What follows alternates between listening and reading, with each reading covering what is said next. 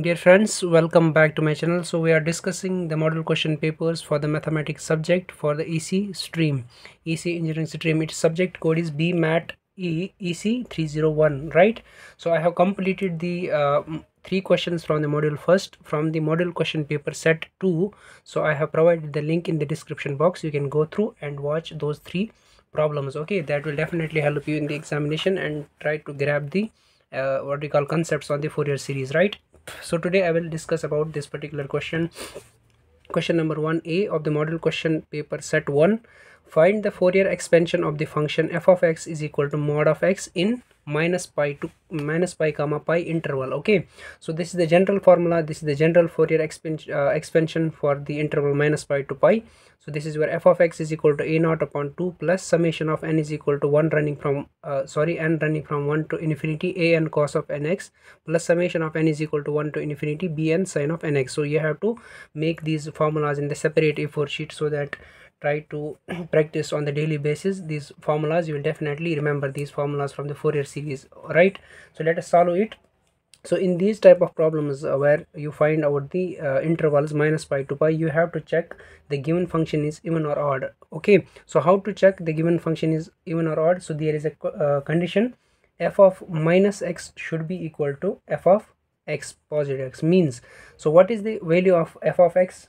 That is definitely the mod of x. If I take here f of minus x, instead of x I will take minus x. So what I should write here, that is mod of minus x. Okay, so what is the mod of minus x value? So whatever the value you will put, either it will be negative or positive in the mod, inside the mod you will get always positive, so you are getting as mod x. So what is the mod x? Actually it is f of x, so it is equal to f of x. So I am getting here f of minus x is equal to f of x. That is the condition, f of minus x is equal to f of x. If you are what we call getting like this, so this is definitely the even function. So this is the way how to find out the odd and even function. Okay, if you are getting f of minus x is equal to minus times f of x, that is the odd function, but in this case it is the even function. So I can write down f of x is even function. And you should remember here, for the even function bn is always equal to 0.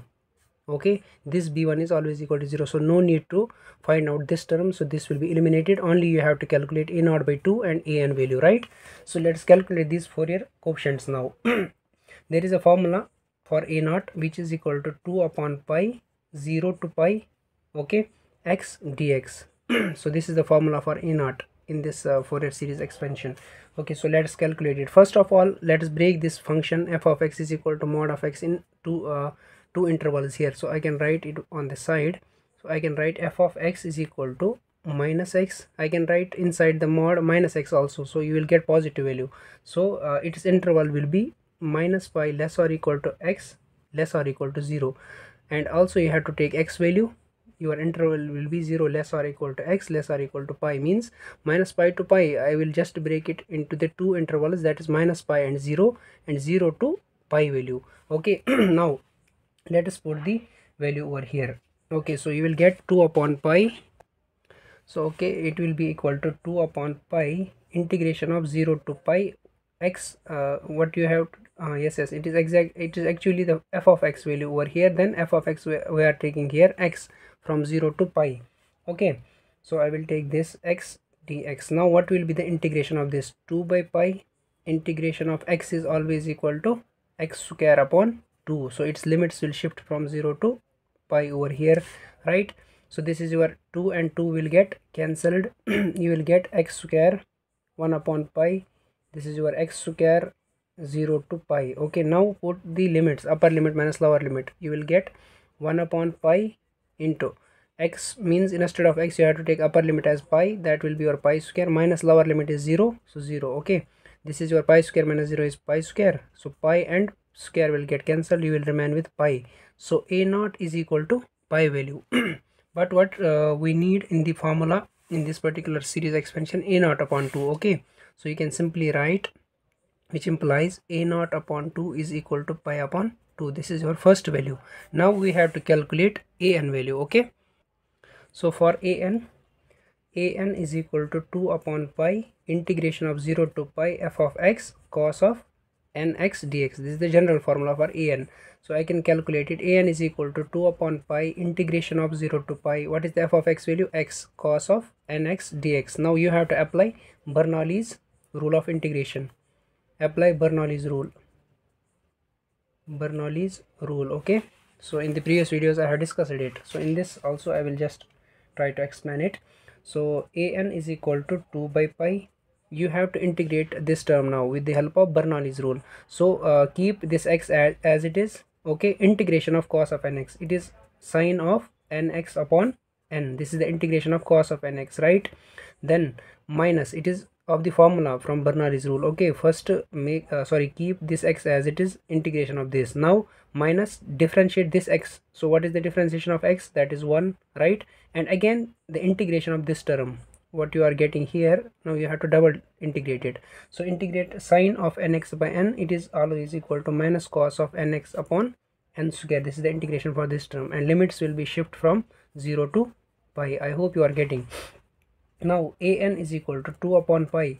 In the previous videos also I have told you that wherever you will find sine of nx, when you are just putting upper limit minus lower limit, it will become sine of n pi, right? So it will always be equal to 0. So you have to terminate the sine of nx term. You will get minus into minus plus cos of nx upon n square, right?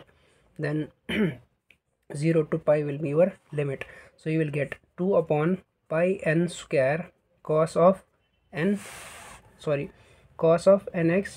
This is your 0 to pi.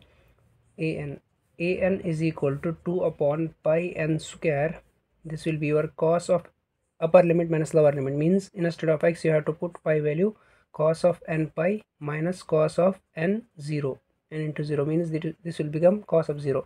So an is equal to 2 upon pi n square cos of n pi minus cos of 0 is always equal to 1. I can take minus common from this particular term. You will get minus 2 by pi n square, 1 here, then minus cos of n pi. Okay, I hope this is clear. See here, I have just taken minus common. I will get 1. Minus into 1 is minus 1, then minus into minus is plus cos of n pi. You will get again same term. Okay, so an is equal to minus 2 by pi n square, 1 minus this cos of n pi is always equal to minus 1 raised to power n. Okay, instead of cos of n pi I can write minus 1 raised to power n. This is your an value. Now you have to put these values in the expansion. So see here, your expansion is this one, f of x is equal to, therefore Fourier series expansion will be, okay, this is your f of x is equal to a0 by 2. What is the a0 by 2 value? We have calculated it. It is pi by 2 plus summation of n running from 1 to n running from 1 to infinity. What is the an value? An value we are calculating here, that is minus 2 by pi n square, 1 minus 1 raised power n. Okay, and also this cos of nx.